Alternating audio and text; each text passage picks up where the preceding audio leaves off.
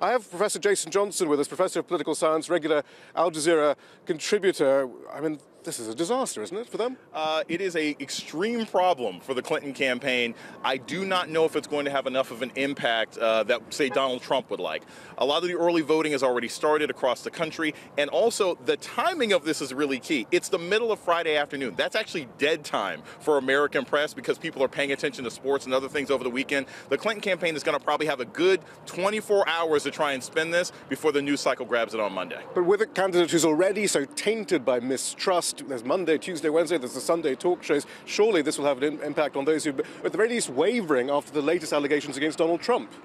That's a possibility. The catch is this. Most Americans are rock solid in their opinions already. Look, this was going to be a close election. I've always said it's going to be a close election. But if you talk to your average man or woman down the street walking here, maybe not in Washington, D.C., but Cleveland, Ohio, New York City, Raleigh, North Carolina, do they care more about Donald Trump grabbing women or do they care more about Clinton's emails? They're going to remember Donald Trump grabbing women more. So this appears to be an investigation as to whether she mishandled classified information once again. In the past, the FBI has decided she misjudged, perhaps.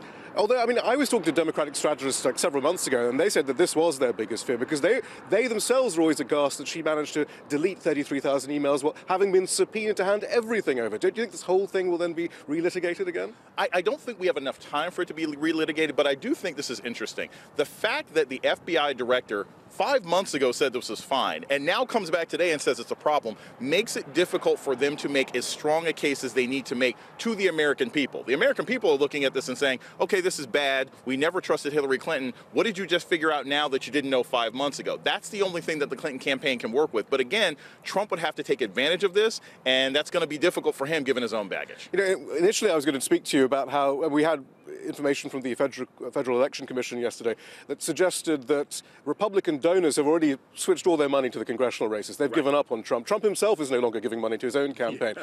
But it's not over, though, is it yet? No, it's not over. And this is something very important, I think, for a lot of people to remember. This is the first American presidential election in 50 years without the Voting Rights Act. There are all sorts of actions of voter suppression going on in North Carolina, Ohio, Pennsylvania, Texas. We don't know what could happen at a state level. We don't know what kind of protections people are going to have. So even if the polls seem to look good, and the Clinton campaign certainly seems to feel that they're very confident given where they've been campaigning lately, no one knows exactly what these numbers could look like in 10 days. But can you make any predictions? What about Congress? We have this, the general theme we're getting from pundits in D.C., who we must say have been wrong consistently, is that Clinton will get the White House, they'll sneak a Senate victory, the Republicans will retain the House of Representatives, gridlock begins again. Is that basically what everyone's saying? Yeah. But can we say anything? Yeah, I think we can say that with fair confidence. I've never thought that the Democrats were going to retake the Senate, but you don't have to retake the Senate. If the Democrats gain 2 or 3 seats, if they gain a seat in Wisconsin, if they gain a seat in Florida, if they gain a seat in some other places, 2 or 3 seats is enough to basically make the Senate tied as far as practical politics goes. The House is not going to change until the next census in 2020, and Hillary Clinton seems very likely to win the White House, but again, anything could happen. Why does every conversation end like that? Yeah. Professor Johnson, thank you very much. So yeah, we'll have to see what the fallout is, but this is a very bad day for Hillary Clinton. Shihab Ratanzi, thank you very much.